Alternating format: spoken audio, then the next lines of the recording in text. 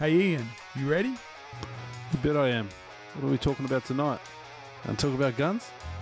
If it's not a 30 cal, I'm not in. Jeez, mate, that's not very inclusive. Have you seen Jono? Hey Jono, you ready? Well, God knows where he is, mate. He's probably caught up in the neighbour's wire again. Are you ready to go? Let's do this. Mate, I'm ready. Let's crank it up. Righto then. Welcome back, listeners, to another episode of the Hunters Campfire, where we're going to talk about all things hunting and the great outdoors. And we'll probably throw in a few tips along the way. You want a tip? Say it once, say it 1,000 times. Goats love rocks. Or a few things about deer. Mark, what do you reckon about deer? As a deer hunter, I love hunting pigs. Well, that's about as useful as I expected it to be. Oh, check it out. Here comes Jono. He's being chased by the neighbour's dog. Okay guys, let's get this started.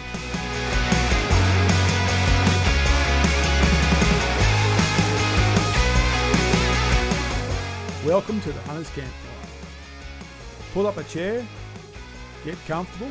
It's time for the Hunters Campfire.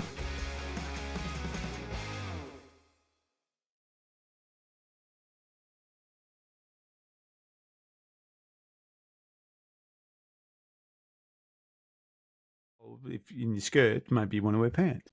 What do they call them? Shorts. May the Schwartz be with you. No, the little the skirts with the leggings in them. I don't wear skirts. Skirts. You Yeah. know what I'm talking about. You got kids to go to school, mate. You know what I'm talking about. You talking to me? Yeah. I got a 6-year-old boy that goes to year 1 that still wears his Yeah, but the girls now wear the girls who wear skirts. Skorts. They're called skorts. That's it. Yeah, Skorts, he knows what yes. I'm talking about. Yeah, well, I've got a daughter who goes to school. So That's yes. right. Oh, well, amazing. There we go. Also, yeah, Yeah. kids who go to I'm glad we girls. started this episode with fashion again. The girls who wear, well, not girls actually, but if you want to wear a skirt at school, you can get these things, skorts, which are like a skirt with leggings in it. I don't know. We can get a blaze one for you for hunt camp, mate. I'm sure. Well, I'm just saying, if it's cold up actually, your skirts, you could go to skort. I wonder if old mate could, he's going to make the tactical mankini. Tactical man. See, what I don't understand is what is the difference between a tactical mankini and a standard mankini? It's got pockets. It's got pockets for ammo. Pockets. And Where the pockets? Where? I don't know.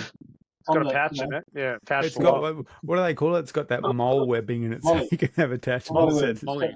Molly, you can put attachments to it. So That's James, if you're listening, we need to that's the add difference. skort a skort. in Cody Guerin's sizes.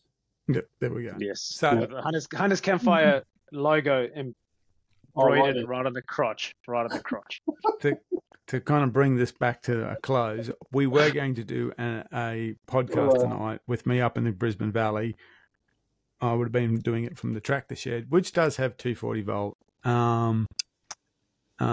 It might have been a bit blowy, and the signal's okay. So we would have been fine. So yeah, we were going to do a podcast. It just changed a bit. So Cool. Well, what's been going on? Talk about the week. sure, go for it. You're the one who went somewhere. Well, we've all been somewhere. Yeah, well, true enough. I had a cracking trip. If you've watched our social channels, you would have noticed that I went down to Melbourne for a two-day VIP.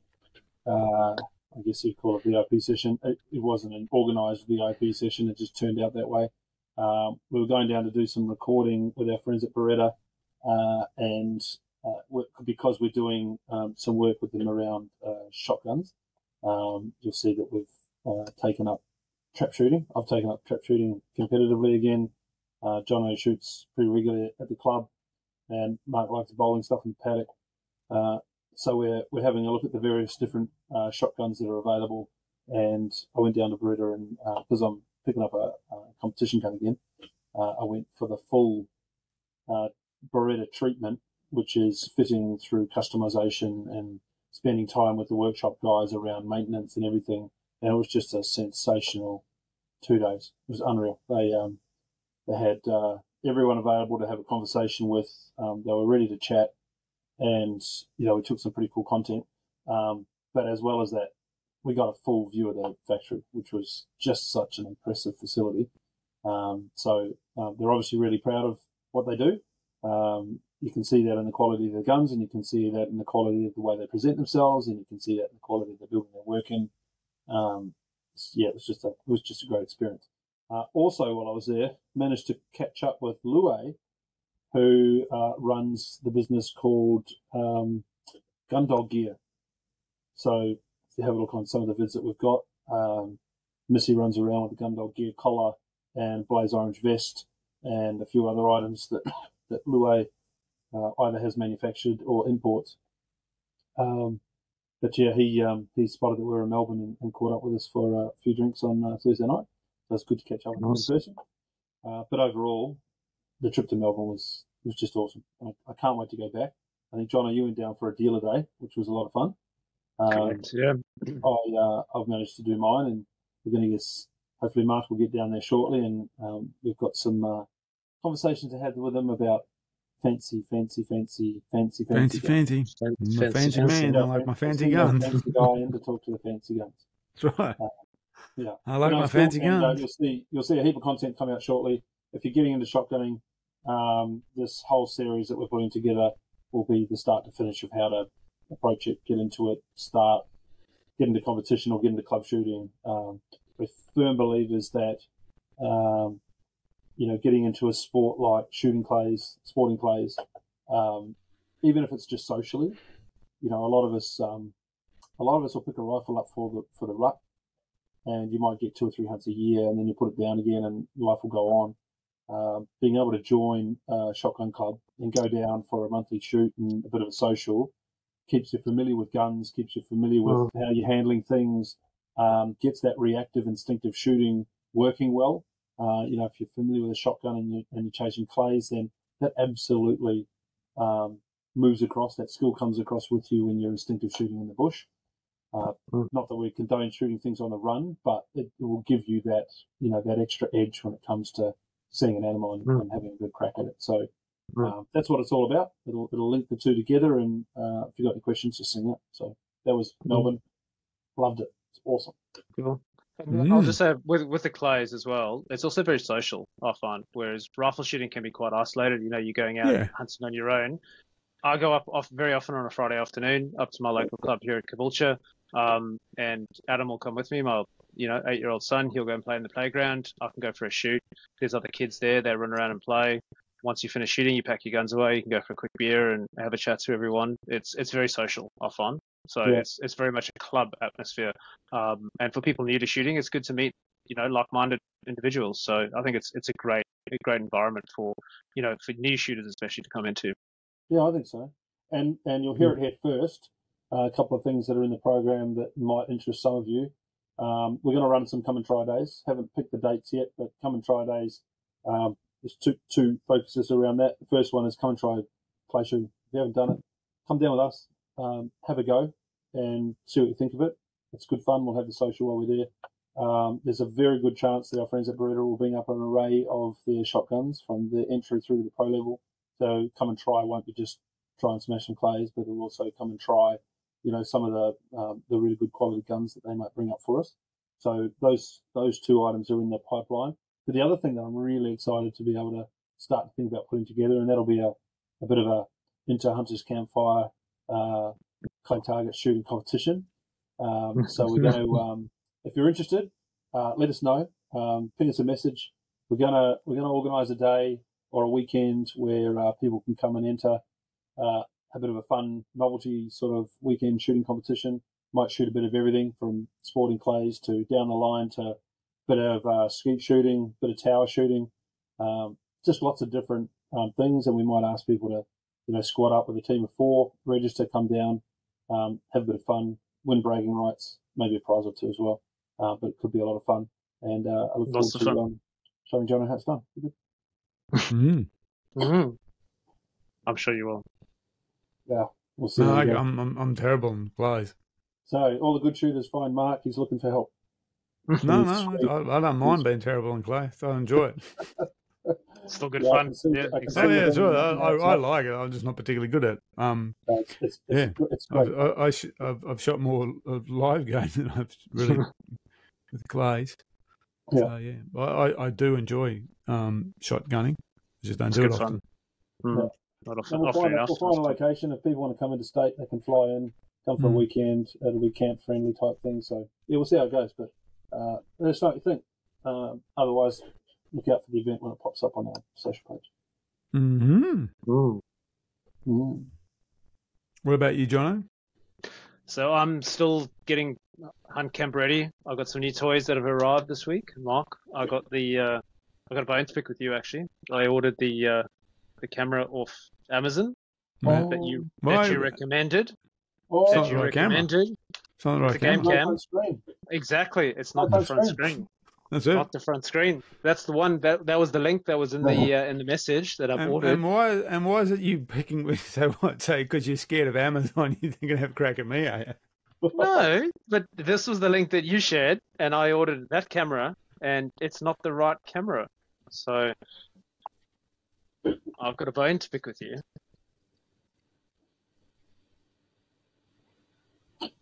So it was the link that you posted in our chat.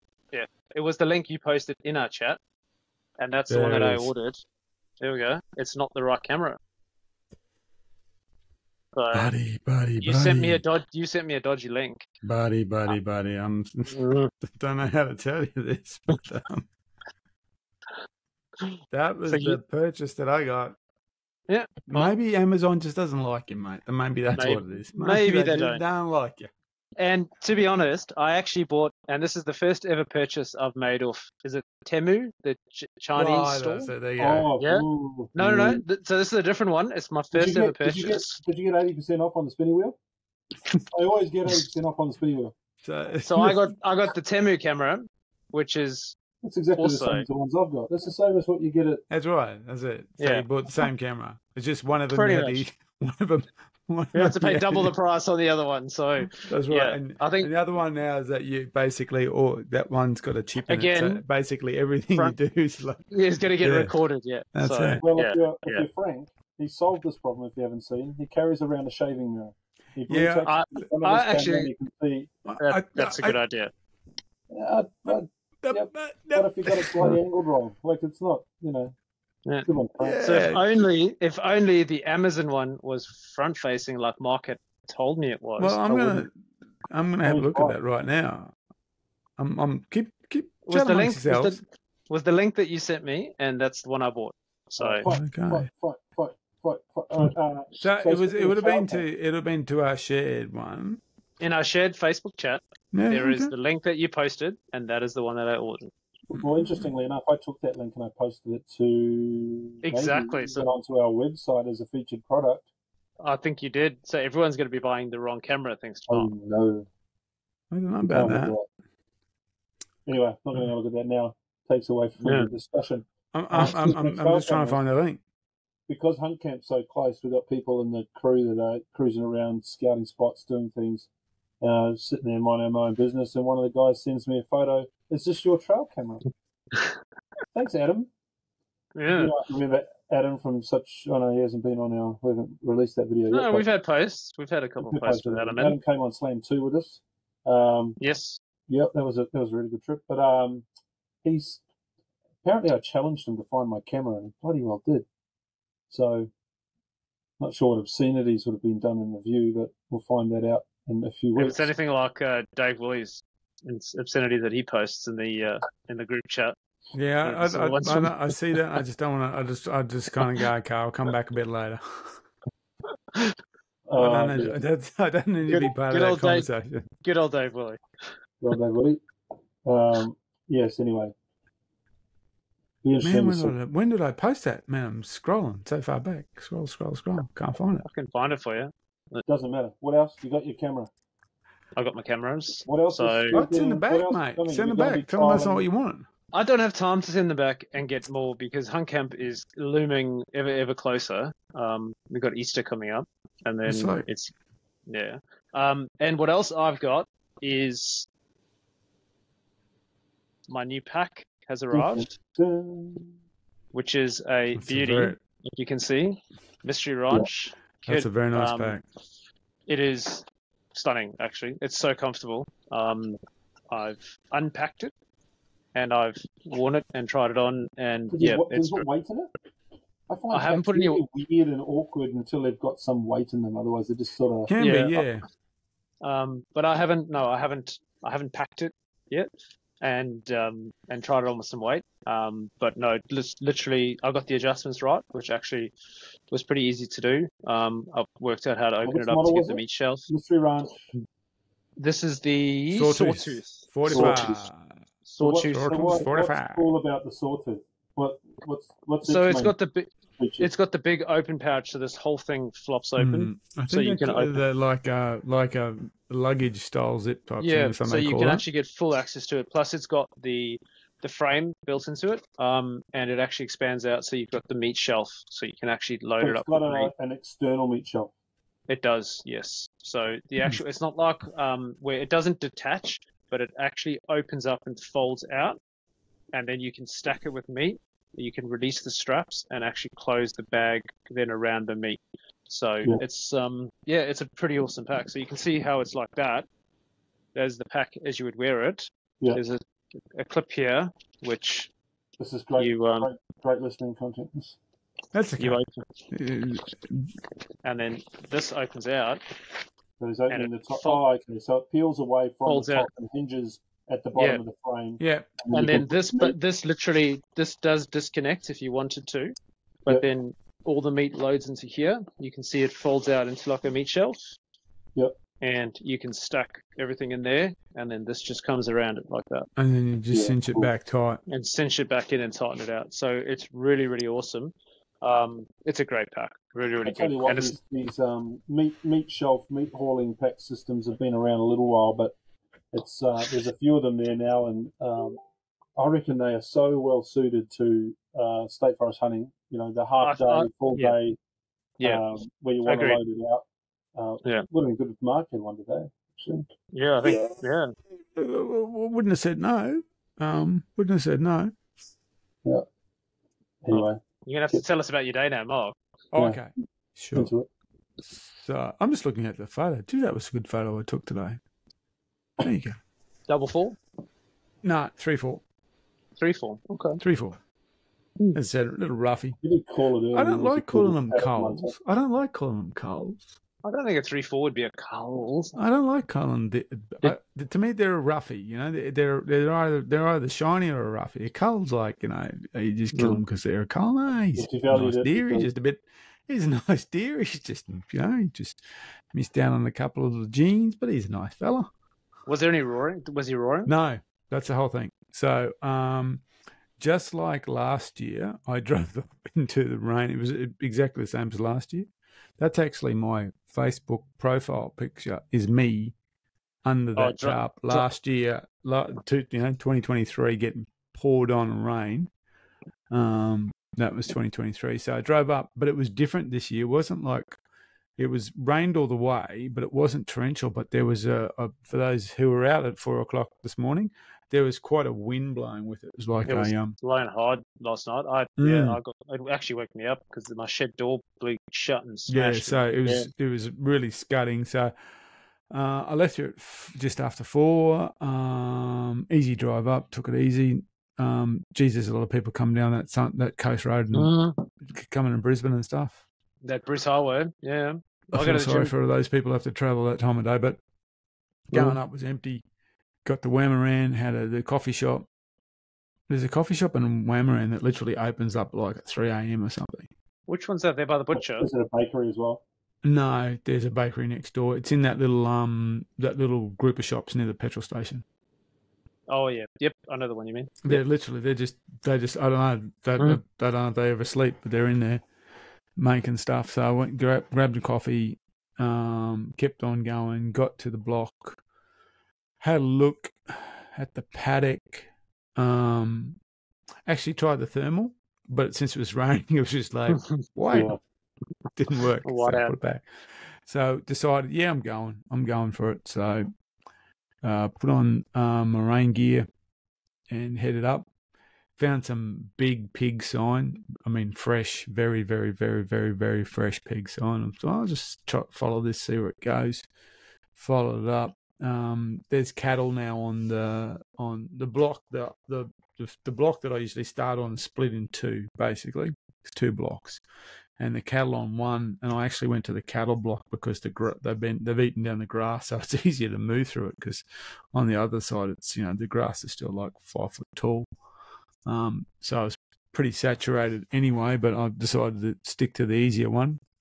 Got to the very top, and went over and headed towards the block next door, which I now have access to. And as I was coming down through the trees, spotted 2 deer off in the distance, about 300 metres. Oh, okay, deer here. Sat down, and as you do, as we spoke about last week, sit down, and all of a sudden, oh, there's more of them, and there's more of them, and there's more of them. And they started popping out of the same hill that they weren't there a second ago. And finally, a stag appeared, little roughy 3-4. I thought he was a double 3. He's actually a 3-4, but couldn't at the distance. They're about 300 metres, but they were moving towards me. So I just watched them for a while, and the only problem I had was there was 2 hinds kind of quite far off, and I thought, oh, they'll spot me moving, those 2. The other ones were kind of going down. There was actually, because all the rain up there, because they've had like 70 mils on the property in the last couple of days. There was a temporary walleye in the tree line, and they were heading to that walleye, but there was 2 deer hanging off, and I thought they'll see me. So I thought I had to figure out how to get in position. So I just started slowly edging towards them as they edged towards me, and did a big crawl, scoot through the long grass, which actually provides you fantastic cover if you don't stand up. Scooted down. I had that Cedar Summit arse saver that I like to carry with me. It was a wet arse saver today, so I just sat on it. I didn't want to scoot on it because it was too noisy, but I kept on taking it with me and putting it down and sitting on it. And I had a couple. Thing, or you blow it up? Yeah, it's one of those self-inflating things, but I just had it open. I just had it open, just to basically being a pad to sit on, because I was in long wet grass. So I was just using it as a pad. I'm sure I've got about 1,000 ticks on me. I'm positive, because I was literally crawling through long grass for ages. Kept going. Got down to around 104. I think it was 145 meters when I took the shot, but they were still a bit further back. So I got down to that, and they just edged closer and closer and closer. Got behind, kind of just sat off a big gum, so that blocked those 2 hinds, because I was a little bit worried of them picking me up. Put the bipod out, the big, I got, like shooting sticks, a bipod. Put those out, got it in a rest in the long grass, and just waited. It took about an hour all up, just waited, and finally he just walked out and presented a fantastic, not broadside, kind of a little bit quartering, and dropped the hammer on him, and that hit him right up front in the shoulder, but it didn't go like shoulder to shoulder, it went shoulder inside. And I'm shooting those normal Oryx, and they're 180 grains. They're a bomb. What's the construction of that projectile? It has a soft point, but I think it's a bonded soft point. It's a bonded soft point. So yeah. I've got those in my 9.3. That's what I've zeroed that for buff. Yeah. Are they the non-lead projectile as well, or are they lead? They've got lead. Yeah. Yeah. The soft point is lead. I thought Oryx was one of the no, they're not the polymer tips or anything like that. No, they're not. They're very traditional. Very traditional. Yeah, they're not a ballistic tip. They're a true, what you would call a true hunting round. So bonded with a lead core, with an exposed lead core. So you get that expansion. That's gonna be that's my buffalo round in the 9.3. They're because I've got that video that I'm putting together. I've met the range with them, and I wanted to about sighting in that rifle using that, and I wanted to have something to say, well, that's how it works. So that rifle was set basically just about an inch high at 200. And so it was basically put it on him and hit him up front. You can see from one of the shots, you can see where the hit was up high on the front, and did a couple of elliptical pirouettes, tried to move. Mm. He went, but as soon as I see him move, I went, I've got him. What we talked about the other day. Yeah. Take the shoulder. So I knew I had him as soon as I just see him move. So basically, he tried to move away and he just did a circle, but kind of like more of an elliptical circle, not a true circle. And then he did another one, and down he went, and he kicked, and I was watching him, and then did a big kick, and I thought, he's going to try to get up, and he did a big kick, and that was it. That was his energy, and then he was still. And when I went down, you could see the spray. That's what he was just spraying as he's walking, so he was just bleeding everywhere. So he bled out. And I took some meat off him. I was going to take all the meat. I took some meat off him, and I took the headgear off him for my eldest, which I always do. And the chest cavity was blech. So it was a big hard hit. Didn't rupture anything in the gut area, but the chest cavity was smashed to pieces because whenever I leave a carcass, I don't cut the guts, but I have the guts out of the animal because I reckon they'll break down quicker, No way. Yeah. So and saw up through the rib cage up to the sternum, so it's open completely. So I saw inside what it was like, and boy, it was messy. Just mince. Did you look at what damage the bullet had done? Did you take mate, it just soup in there. Just soup everywhere. Everything was just soup. So it was basically a blood soup. So, so I got the meat off it. It's still not cool by any means. It was cooler because it was wet and blowy, but it's not cool by any means. Actually, it's got quite humid. So, and because it's a cattle property, there's always flies, It's always there's flies everywhere. Cattle poo everywhere, so there's flies everywhere. So I decided to bag it up before I walk back to the truck to get the gear. So I bagged it up in the trees. Took that bit of skin off for your dog, Ian. Hung it all up. Went back, got the truck, came back, started the meat processing properly, skinned them out, hocked them, put them on car fridge, immediately punched the temperature up about 15 degrees, which it always does.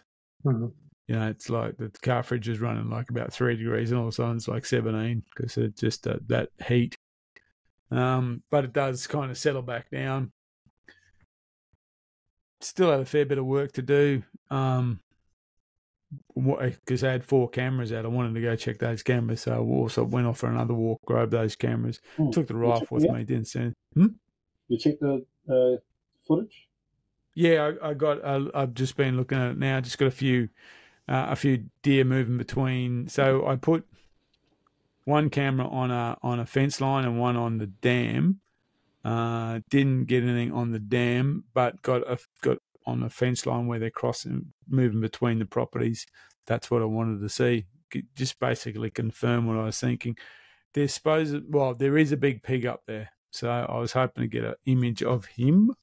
Haven't been able to do it. I was talking to one of the property owners. He said, "Yep, it's up there. He's chewed up one of the paddocks."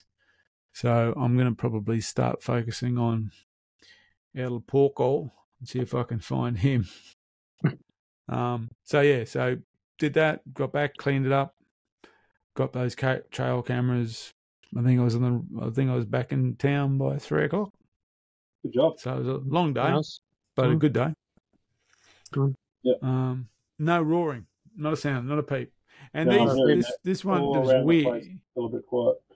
It was weird because there was a lot of hinds with this stag, but there was also a young spiker amongst them, and I was wondering either they fully haven't herrimed up yet, or that young spiker was just too young for that stag to see as any kind of threat.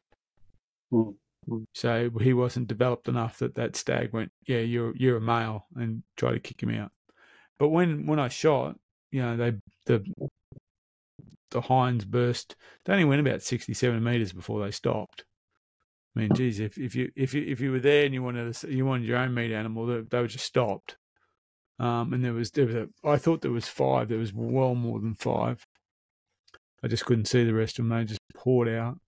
So they're there, and they're starting to group up, but they're not grouped up yet. And I haven't heard.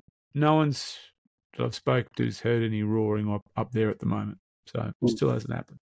So I'm going to go back after the school holidays. I haven't heard of anyone hearing roaring yet either. I think it's I would expect that now. I would too. Yeah. So typically I'd be hunting reds next week. We should have been hunting reds next week. That would typically be the week that I'm on, and you would hear them. But I've heard it's been very quiet so far. So I usually hunt the week. This is when I hunt this last few days of March, and I find that you get that you every time I've been up there, I've heard it. Some years I've only heard it. Other years I've seen them and heard it. But no, but it was strange because we had this rain event come in this week, and but I mean the good thing about whilst hunting in the rain is uncomfortable, I always find it really productive. Yeah, that's like fishing in the rain. You always catch more fish in the rain. I find. I like hunting in the rain. I mean, you don't want to be in there like a cyclone, stuff's getting blown over and the hailstones are rolling down on it. But just if it's uncomfortable rain like that and there's a bit of a breeze blowing, it's quieter. The animals are more active because they have to be, so you're a little more likely to see them moving around. Usually the wind direction is pretty determined and it stays that way, so you don't get swapping wind. It's blowing from the east and it tends to do that. Yeah, it's quieter movement through the scrub. I actually find it's actually a really good time to go hunting, and that's why I decided when I got there, so might as well go. There, you might as well. Yeah. The intention was actually stay up there, as we said before, stay up there tonight and hunt tomorrow, but with crappy weather and having a wind, I decided let's go on. They've got to stake down. There's no need to stay. Yeah, and I was keen to get. I had to clear the fridge out because I ran out of fridge space. We had too much meat in it. Sad, isn't it? So I had to get rid of the frames that I had in there for the dog, and I had some skins for this year's training, and I had to get rid of them because I just didn't have the space. But I kind of want to give her a tune-up before we go so that she's red hot on the scent again. So I'll have to come pick that up. It's much appreciated. Well, there is a triple bagged, well, not a full skin, but a fair chunk of skin with the good bits of meat hanging off it as well, in our freezer at the moment, waiting for your dog. So, perfect. Thank you. So, yeah. Cool. Anything else you've got? I know you're not coming to hunt camp. What other trips you got? You're going up after Easter. But you're pretty much geared. You've got your gear sorted, and you've got your plan. You know what you're doing. John, have you got much left to get under control before we get away? Not really, to be honest. I'm slowly just piecing everything together. The last thing I need to do really is drop off my knives to get sharpened. So every year I drop them off there at the knife doctor in Stafford here in Brisbane. Give them a good sharpen, and then I just have to give them a touch up throughout the season. So hoping to do that tomorrow. And then I've started packing, well, not packing, but getting stuff together to pack, putting piles together of kit just because I want to be ready. So I want to be able to get there and make sure I've got everything and just get out and enjoy the hunt. So how about yourself? What are you up to? I've sharpened my own knives, and I'll take that sharpening kit in, so anyone that wants to get them done while we're there, we can do them. Mark's clearly excited about a knife. Mark loves his knives. No, Mark loves his knives. This is my growing bench. I'm a fan, but far out. I feel like I got enough, and that's saying something, I guess. I've still got heaps. Yeah, I know. Have you ever got enough? Yeah, I'm doing quite a bit. I've got heaps of prep stuff that I'm trying to sort out. I was saying before that I've got a bit of stuff from Lue from Gundog Gear. I've managed to get it's actually a Garmin product, but it's a Garmin dog vest GoPro harness. So it's made by Garmin, but it's an action camera vest that Missy can wear.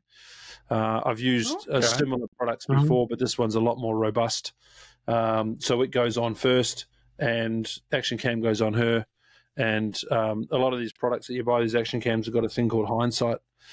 So if something happens, you can press the record button and it goes back a minute, captures what it already had going for a minute. But also she captures some pretty cool stuff. So if she's going in on an animal, I can hit the record button and things. We'll try and get some interesting footage out of that. And then the blaze orange vest goes around that again. So she's got a full blaze outer, which I've started to think is more and more important. So that's really good. So I'm getting that together. Other than that, I'm just trying to wrangle the merch. My office is stacked up like this with all of the stuff we're going. I got another box yesterday. I got another box coming tomorrow. And that should be I got another box coming in a week. That should be the last of it. No. But yeah, it's pretty cool. There's a lot of fun stuff. So I'm just trying to get that stuff all together. They're going to be walking around none with show bags, you know. They are. All we need is the strawberry sundaes, and we sorted. But 10 birdie beetles. There'll be some guy he's sitting under a tree. His tummy hurts. He's eating too much chocolate. There's your show bag. Look at that. He's eating too much chocolate, and he's sitting under a tree. Stubby coolers, just like that. Bags. Oh, I haven't God. figured out what these are yet. I think they're Frisbee fidget toys. Oh, yeah. They're like you pop them. Yeah. They're like pop top. They're like reusable bubble wrap. Yeah. Say one of those for Adam, please. Yeah. Well, no. Yeah, that's it. That's it. You do. You're sitting. I can just see this now. Fidget toys. Yeah, so you're sitting over the scrape, waiting for things to happen. You're popping these things, and you miss the animal, and you fling the frisbee at it in disgust. So yes, there's all sorts of things that are showing up that are a little bit funny. But yeah, we got a bit of that. Other than that, camper came out the other day. I've stripped that back to nothing. I've even started shopping for food. That happened this afternoon. I've got a lot of that happening already. Mm-hmm. Oh, I thought you were saying something, John. Nice. And I also have a new pack. For Hunt Camp. So very similar to Jono's. So I've got the Tatonka Modulus. So if you had a look at what Jono had before, the Tatonka Modulus, very popular in New Zealand. Again, born out of military supply, I think you could say, and adapted for hunting. It's got an external frame. Again, it's got an external frame and it's got a meat shelf that you can drop down, and then you clip whichever pack you want on. Yeah, you clip whichever pack you want on the outside of that frame, so you can get a 30, a 50, or a 70 litre. And the concept is you're going in with your day. You've got a small 30 litre pack on for a day trip. You've got enough room for water, first aid, a bit of feed, whatever. But the pack that I've been using is a Kuiu pack. It's a Venture 3000, so it's a reasonable size pack, day pack. And it needed to be a reasonable size because that's what I put whatever I shot in. Couple of legs inside, couple of legs strapped to the outside. It gets a bit mucky on the inside if you're doing that sort of stuff.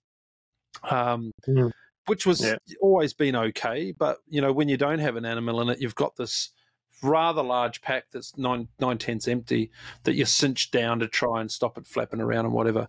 So this concept is you got a 30 litre pack that's big enough for everything you need for a half day / day wander around, bit of food and water and whatever. And if you get something, you pull that off, drop the meat shelf, stack everything close to the frame so that it's close to to the center of your body. It's up and down your spine. It's not on the back of it, which makes you unsteady. And then you pack your or you strap your main pack unit over top of that, similar to what you showed, slightly different setup.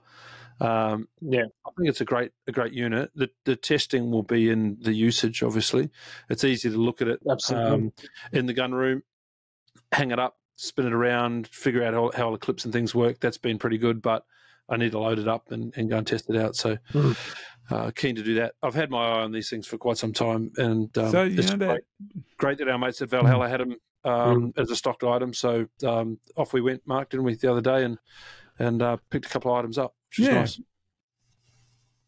Yeah. You got a pack? John got a pack? You all got packs. Oh, except you. No. Well, Mark changed his order, to be fair. He flip-flopped around and ended up with something different, which is cool. Well, I thought it'd just be nice to give Jono a pack, that's all, sorry. Your venture, that's 50-litre pack. Yeah, it's big. It's a big pack. It's 30 cubic inches. Yeah. Yeah, 3,000. Yeah. That's a 50-litre pack. I mean, even the 2300s that we run. It doesn't feel huge. If you knock a fellow over, it's sort of the perfect size to carry all four quarters and the back straps out. But I'm putting front legs in and hind quarters strapped to the side. I'm not quite sure it's designed to do that, to be honest. Strapping to the side is made for the rifle. You make it work. Like a lot of these packs, they're strong enough you can make them work. But these things are purpose designed to meat haul, and I think for the type of hunting that we're doing in state forest, it's perfect, absolutely perfect. I really like the fact that you can actually have those different size bags off that frame, and the first that minimum bag is 30, because you think 30 is not very big, but you thought, well, I'm not actually carrying any meat in it, so it's the meat goes against the shelf. It's not small at all. If you think about everything that's in your pack now that that you've got in your pack, a 30 is actually probably a really good size just for that load. Yeah, and because with the meat hauling function, that's all you're going to have in that bag. I actually think it's quite a good idea. It's almost like, and I mean, there's a video with that guy testing it, and when he's going to go off to get the animal, he just leaves the bag there, and he takes the frame. Yeah, so the frame's designed the frame to take a comes rifle back, on it. takes it off, puts the bag back on it. Yeah, puts the frame's bag on it designed to take after a he rifle. takes it back up. So. That's right. So he's not carrying the bag down to the animal. He carries just the frame, picks it up, comes back, and so you're not carrying that load twice. So it's actually quite a it's simplistic, but it actually makes a lot of sense. And the fact that you can then kind of go, well, I want to do an overnighter, so I put a 50 on there, and so now you can have a sleeping bag too. If you look at them, to buy the extra bag, I was very surprised how well priced they were. The frame itself, that's the base. There are a couple of other brands that do that as well. I feel like some of them are, they're just a bit overpriced for average Joe to get one. These ones seem to be quite realistic. So we'll see how tough they are. They look crazy well made. So it'll be interesting to see how they handle the quality looks great. Yeah, it does. They look good. As I said, I'd love to get my hand on one. And spoken to Ian and also spoken to the Tatonka guys, and hopefully get one up soon and try it. I'll shoot another deer. See what it's like. Yeah, we'll do that. Just go do one. So you can try it out. Just hanging over. We talked about our relationship with Valhalla the other day, and one of the reasons why we thought this was a great relationship to start up was because of the range of gear that they had in the store. Actually going down there and having a look at it and trying things on and figuring it out worked really well. The boots that they've got, they've got a massive range of boots. And we're all, so many different varieties. Fans of lowers, but they were able to talk to us about other things that are coming and various different other boots that are similar. A lot of the boots now are made in Vietnam, I think he was saying, and you can see the pricing. They're priced accordingly compared to the ones that are still made in Europe. But he's able to point out.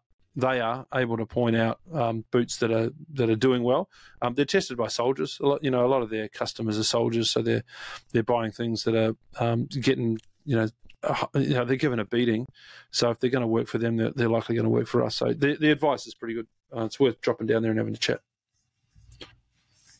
Oh, for sure. Yeah, well, that's the thing, and they've seemed to be finding new products, new high quality stuff all the time. So there's we were looking at those other boots that are coming in. I think we can't talk about them at the moment, but they look pretty cool. They're more of a traditional full leather boot, but if that's what it is, if that's what you like, that they're coming in too, and they were also pretty reasonably priced. I mean, no one's cheap anymore, but they were very reasonably priced. So that's what that was a good thing about going to Valhalla and talking to Dave. There's just so much stuff that they have, and there's also so much stuff that they're accessing. So you're just seeing new things all the time, which is great.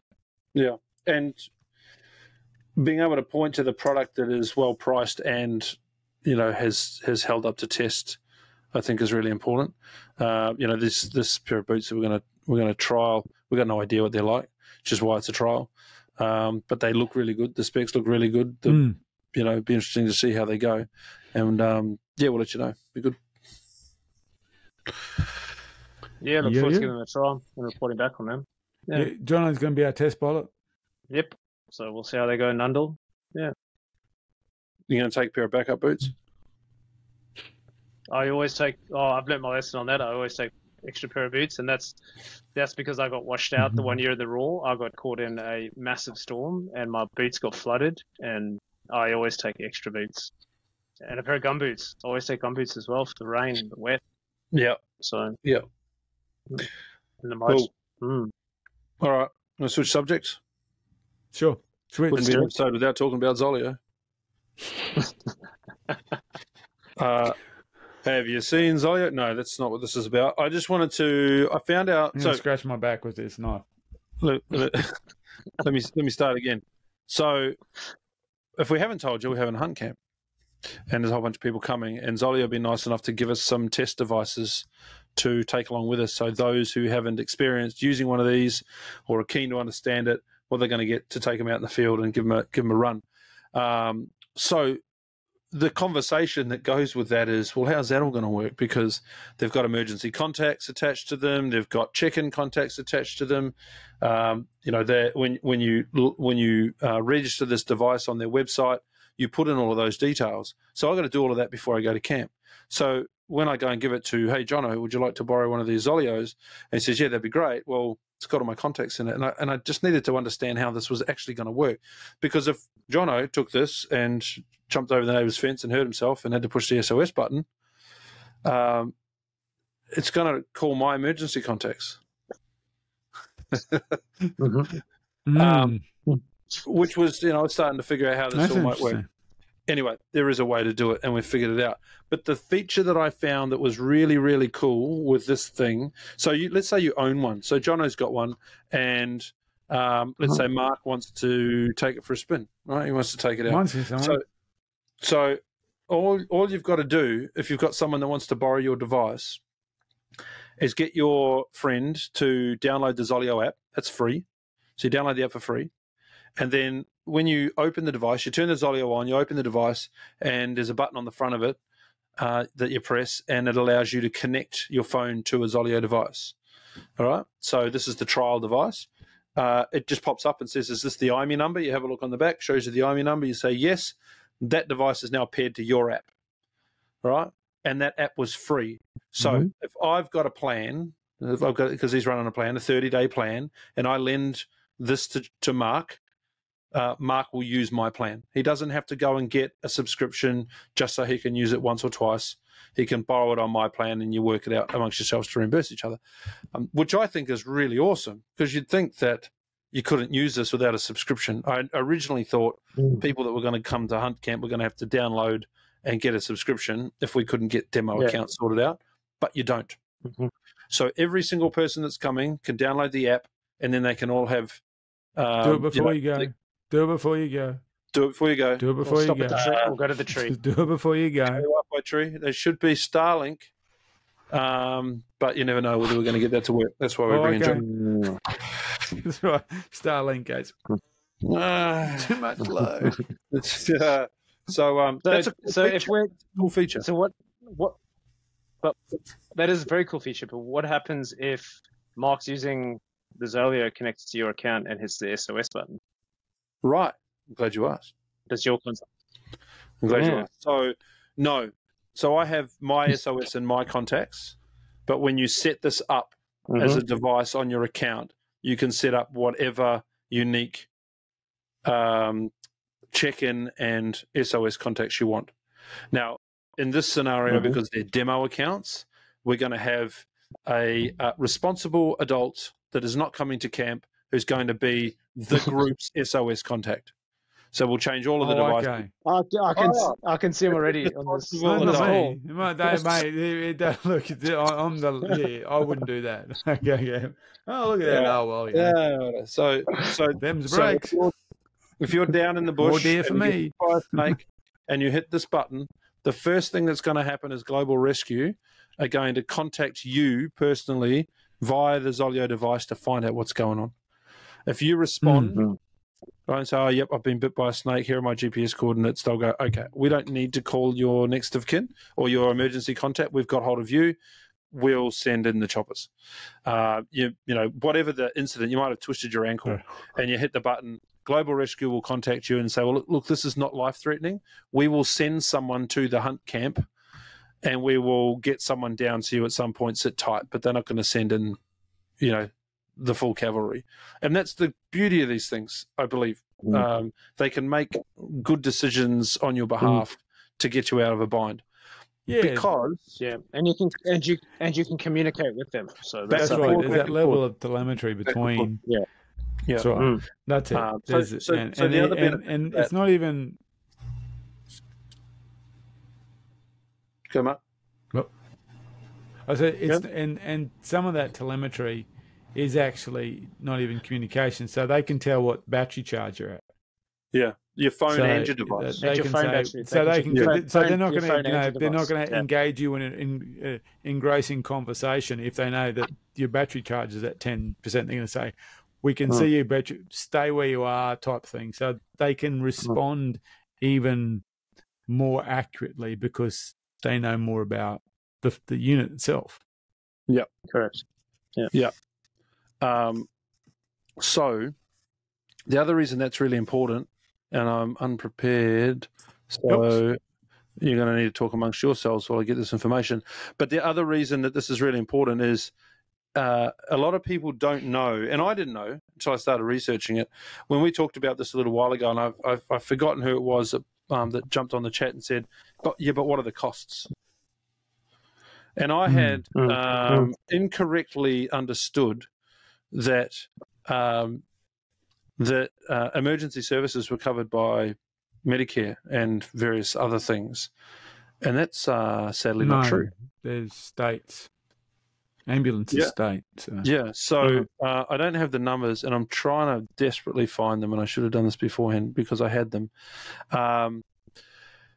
To give you an example, and these numbers will be slightly wrong, but they'll be close enough. If you're in New South Wales and you're a New South Wales resident and you have an EPIRB of any kind and you push a button and they send medical support via an ambulance or a four-wheel drive ambulance or a helicopter, it's going to cost you somewhere around $1,400. About $1,400. It's not going to cost you a lot more. Air or road. Air or road, doesn't matter. They just categorize that as a certain level of support. And it's going to cost you about $1,400 for someone to respond and come to you. So that's something that I wasn't aware of. If you're in Queensland, this is where it gets really confusing. If you're in Queensland, the Queensland Ambulance Service will pick up that tab for you and then margin it up and bill you more. So it'll cost you $1,600. New South Wales doesn't do that in reverse. If you get a charge in Queensland and you're a New South Wales resident, you'll just get the direct charge. But each state has a different way that they deal with it. Regardless of that, it's going to cost you under $2,000, but it's something that's worth noting. Now, if you've got a normal EPIRB that doesn't do any communication, you push the button, it's coming. Don't run away because they know who you were. It's coming. With this one, though, I forgot what limp off. Shit, I should have done hurt that in the first place. They can't really run away. Under the tree. Yeah. With devices like this, though, they can contact see you down there. Come out. They contact you first to figure out whether it's necessary to send somebody for you, and I think that's a really good feature. If you got your bank card with you. Yeah. What's your credit card number? So the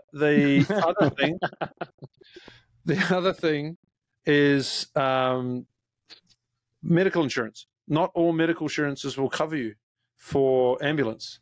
So if you're with HCF, not a plug for HCF, but I'm with HCF, I contacted them to find out what my level of cover was, and they said that I was completely covered for any air medevac, being pulled out of the bush, whatever it would be. If ever I need any type of ambulance, it's okay.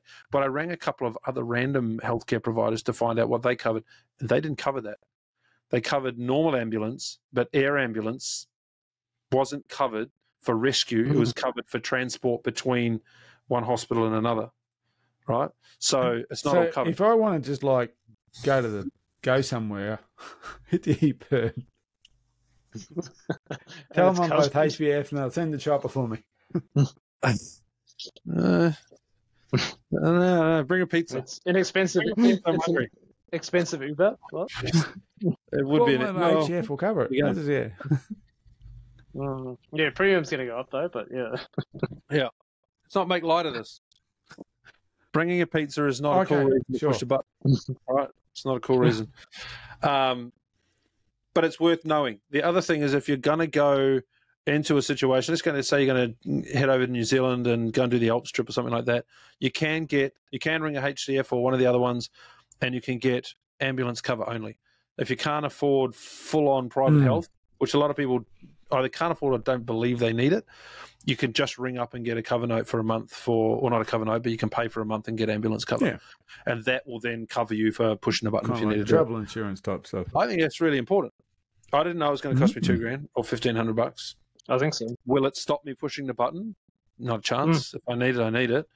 And I hope it doesn't stop anyone else pushing the button because it's going to cost them $1, but it's nice to be aware. That's the end of my lecture. Good to know. Thank you. I'll have to find out who you called to know whether I'm covered or not. So we'll have a chat offline. Yeah, I'm not going to say who it was and wasn't. Cool. What else we got? Let me think. I am tired, so my brain's not working that well. So packs, yes. Deer, Boots, yes. Valhalla, yes. Boots, Beretta, done. Yes. Deer, yes. ZOLEO, yes, because we always have to do ZOLEO. I was going to shout out, old mate, too, but I've lost the page.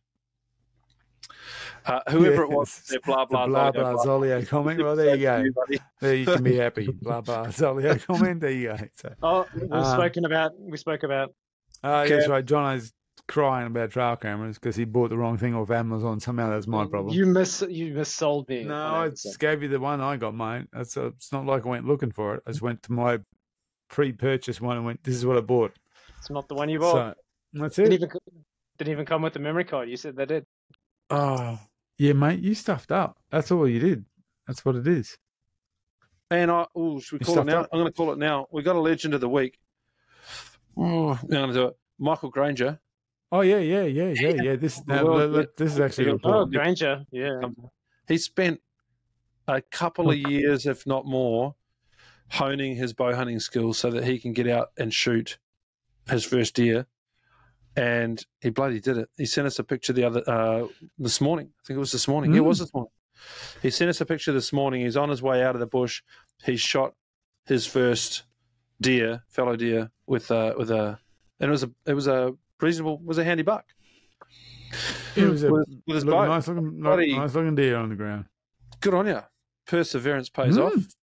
So he's done a cracking job. And we also called out Hobbsy. And I think there's a photo of him holding a really nice stag.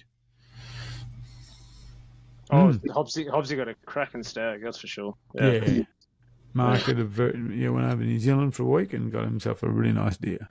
Yeah. So if you're a bow hunting enthusiast, thing it was, yeah. If you're a bow hunting enthusiast, Michael will join us back on the podcast in the next couple of weeks to talk us through his journey as a bow hunter, and hopefully he's still got some of that bloody fire burning in him from knocking this one over today, because he was pretty bloody pumped this morning. So good on him. Good on him. I mean, he's really one of those guys who's really got in. You know, he works for Apex Hunting. He's gone into really he's immersed himself in it. So it's, you know, and that's how you get there. I mean, it's a damn tough game he's in, and he's managed to get a deer, which is, you know, there's plenty of guys you talk to that just doesn't happen. So he's done well, that's for sure. Yeah, persistence pays off. That's it. That's it. I'm still not taking the bow. There was a post tonight as well. I'm not telling you. I shoot the plastic pig around the side of the house, but that's about it. Actually, it's fun with the boys. It's fun. It is fun. I'm not sure if it was Michael or one of the other guys challenged us to a bow hunting slam. Really? Who was that? That seems a little silly. Oh, that's upping the stakes a little bit. Well, even if it wasn't a slam, I'll use the filiger. I'll use a shotgun. I'll use a shotgun. That's bow range. Semi-auto. That's bow range. No, nice under over. Goats and the filiger would be a good for a bow. Could be the go with the bows. Yeah. Have to put some thought into that. Can't knock a challenge back. Well, I do have a bow. Did I? So have I. Jono? I've actually got a couple of bows. I don't have a bow. That's not what I haven't got into that yet. Although I've got a bow. I do see it in my future for some reason. I do. They're great for me. It's just great to shoot it here at home. That's the thing about it. You can. I'm often on the Apex website having a look at the bows, seeing what's out there. Yeah, I've gone very traditional. I've got a recurve that I like to shoot here at the house. I'll go compound. Yeah, I've got both. I've got both. I love the recurve. It's takedown bow, so it collapses and you can throw it in your pack type thing. It's really good. Thing about them is practice. You know, you need that muscle memory. You need to be very tuned in with that. Compound bow. Oh man, the bow hunters are probably not going to like me for saying it. Compound bow you can put down for 3, 4, 5, 6 months. You can pick it up, have a few sessions out on the range, and you'll get yourself back proficient to 30 meters. I think you need to practice if you're going to be taking those 40, 50, 60 meter shots. But, you know, I can pick up the compound that's behind me after leaving it for 3 months and be pretty comfortable of grouping well enough at 20 to 30 meters. And I found that, you know, I've decided to pick it up and take it to Severn, for example, and go and chase goats. And you knock a couple down, but you can get in nice and close with goats. Great thing about goats is you can call them, you can trick them, you can get in close to them, and you end up only taking 10, 15 minute shots anyway. So, God, it's good fun. Kind of want to do it now. Right. Take it to Nundle. Increase my odds. No.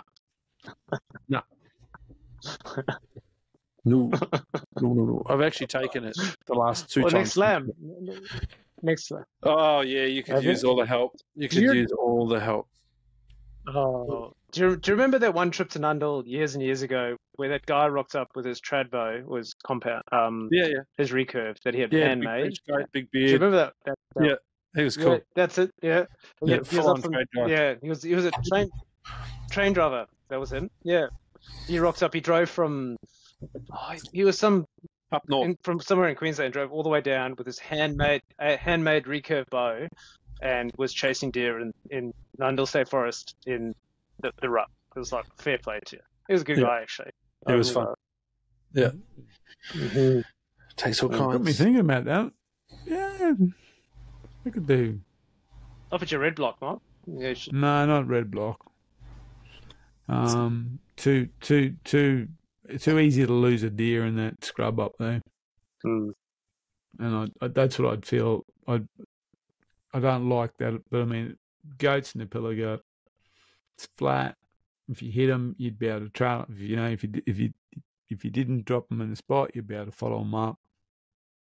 You can get next pelican trip is bows. You can get right on top of them. I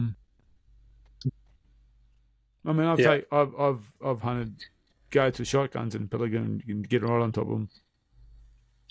You shoot him with buckshot or slugs? Buckshot. Buckshot. Oh. And before anyone gets silly and goes, you can't shoot goats and deer with shotguns, just ask yourself why they call it buckshot.